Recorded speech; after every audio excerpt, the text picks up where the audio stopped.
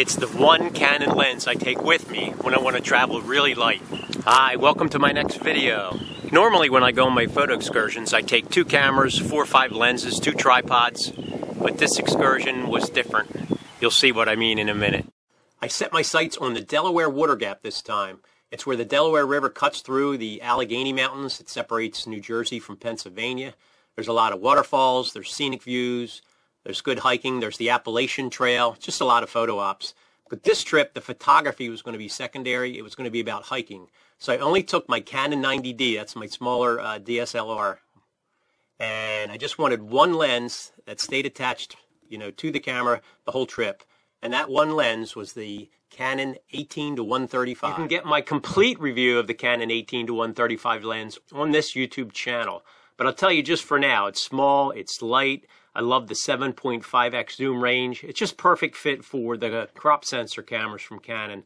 The SL1, SL2, SL3, all the Rebels like the T3i, 4i, 7i, the 7D Mark II, the 70, 80D, 90D. Just a really good walk-around, all-purpose lens. The first day hike was a simple 6-mile out and back, and I did not see a single person or animal, except for one you'll see, at all.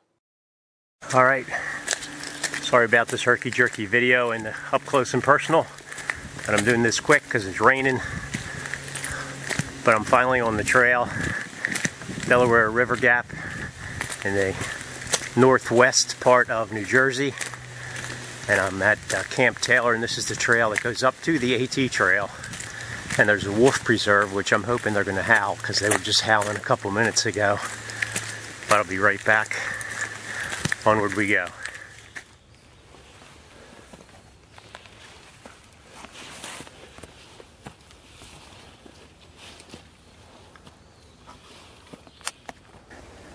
Alright, it looks like I made it to the fire road. Alright. Fire road. I made it.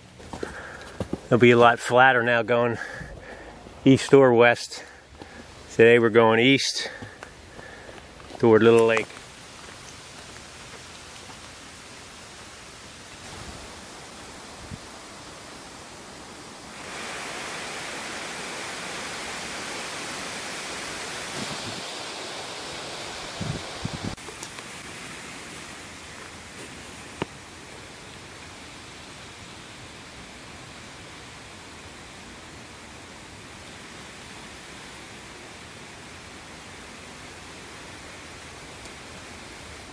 There was a big change in the weather on day 2, and so after going up the mountain trail, I decided to go left, southwest toward Mount Tammany Lookout.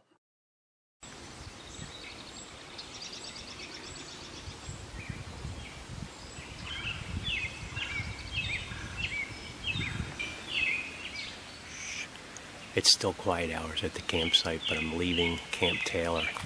So I'm coming up on the Wolf Preserve. And they are very specific in their directions, instructing you not making any noises, being really quiet, respecting the animals. I'm actually leaving Camp Taylor and I'm going to walk right by it. They actually have tours. Sorry, I got to watch where I'm walking. It's very rocky. But this is an access road that they take 2 buses up and do the guided tours of the Lakota Wolf Preserve. And the trail that goes up to the ridge, the Delaware Water Gap, goes right by it. You have to watch for the trail because the sign is on the ground. So the first time yesterday I walked by it. Anyway, I have to be quiet now because I'm coming up on the Wolf Preserve. To be real quiet when I walk by. Sorry for the sun glare.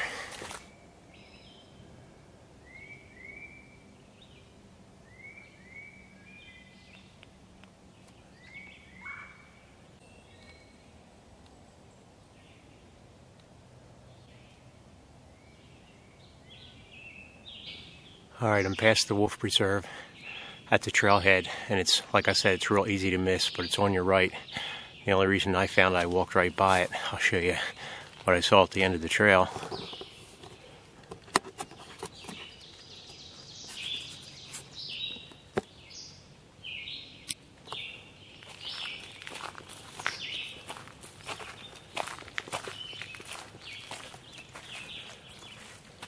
And there's the sign for the mountain trail. So I'm going to take this camera off the tripod and put it away because it's pretty rocky and pretty steep. I'll see you on the fire trail, or in the fire road trail, in a second.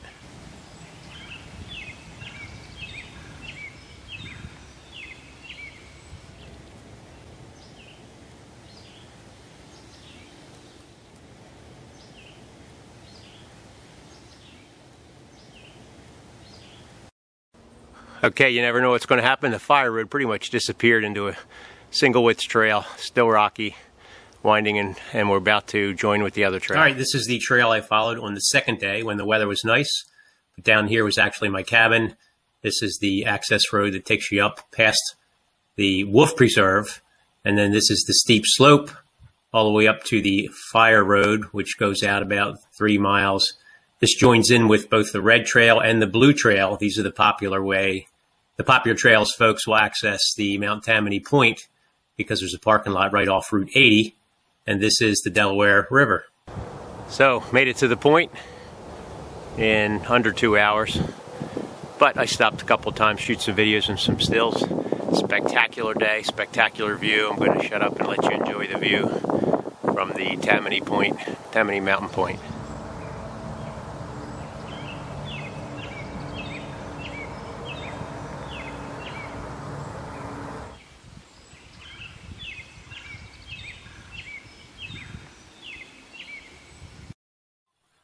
After enjoying the beautiful view from the point, Mount Tammany Point, I headed back down the trail.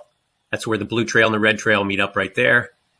And then headed along the fire road trail, once again, completely by myself. And right about here came my big surprise. Stay away, bear. So before I tell you the whole story, I need to give you a little background. You know, I've been backpacking before a couple times. Usually it's with 2 other guys that both have bear spray and guns, but not me. I've been afraid of bears for a long time. This was the first time I hiked in bear country all by myself. All right, stay away, bear. My trail. Hiker's coming. Stay away, bear. Oh my God, I had my first ever meeting of a bear. It's about 50 yards ahead of me in the trail. I just was looking up, trying to be alert because it's bear territory. And then I did what I was supposed to, just kind of started talking, then got a little louder. That bear kind of got scared, walked in, then I saw the bigger one. So I was a mama and a cub, like the worst thing you could run into. But fortunately, I just found some rocks. I had my tripod, and I started banging them together to make noise and said, "Go away, bear, my trail." And so now I'm about a mile away. I'm risking this quick stop, but I'm heading back down the fire road, hopefully away. They kind of went off to the right down the low slope, and I kind of veered up to the left. So I've survived. I believe I've survived my first bear encounter, although it wasn't really an encounter. It was a bear sighting. More details later. Gotta go. Bye. Oh man, you don't know how relieved I am to be off that trail. I'm on the access road now that goes back into the campsite. My heart's still beating fast. I'm still breathing. So I've been afraid of bears all my life. And so of course you go on a trail hiking by yourself isn't the greatest idea in bear country. And then if you come across the cub and her mom, that's the baddest, the worstest. But they weren't interested in confrontation, and I'm feeling really grateful. I hope you enjoyed my video. I would have liked to have shown you actual footage of the bear encounter, but I was simply too petrified to get out my camera off my belly bag. For more information on the Canon 18-135, you can see the links below this video, or the 90D for that matter. You know, usually I like to show my videos more about the actual gear I use, but the weather didn't cooperate, so I kind of switched gears and gave you a little bit of a story, and it was pretty exhilarating for me. Please comment below if you're afraid of bears too.